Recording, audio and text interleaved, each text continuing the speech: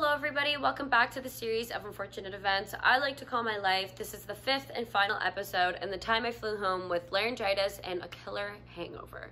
So every summer my family and we go to a little tiny village in Germany called Brockum. And to put into context of how small this village really is, you could probably bike around it in about 10 minutes. So my aunt and uncle decided before we left that they wanted to throw their 25th wedding anniversary in that little town.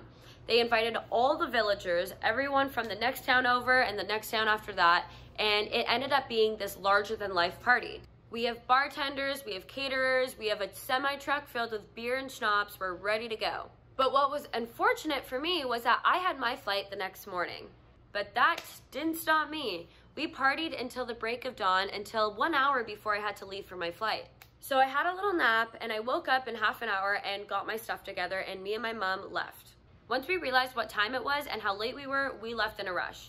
And that's by the time that the hangover started to kick in. But this was not just your average hangover, ladies and gentlemen. This was something else. After taking 2 trains and 1 bus, I ended up throwing up all over myself, which kind of sucked because we were about to board a 9-hour flight and I didn't have my luggage. So I see this little stand and I quickly buy a shirt, and it ended up being a Russian communist shirt. So I had to get on the flight to Canada wearing a pretty much pro-Putin shirt, and that ended up being the worst 9 hours of my life. What I didn't realize was when I got home, I actually had laryngitis as well. So it was kind of like this double whammy situation. I got an ear infection on the flight. I was extremely hungover.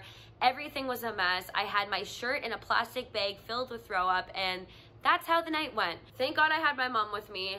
It saved the day. I will never be doing that again. And if this is your sign to not drink before a flight, please do so. Thank you so much for listening. I'm Anna Habler Singer, and this is Evolution 107.9.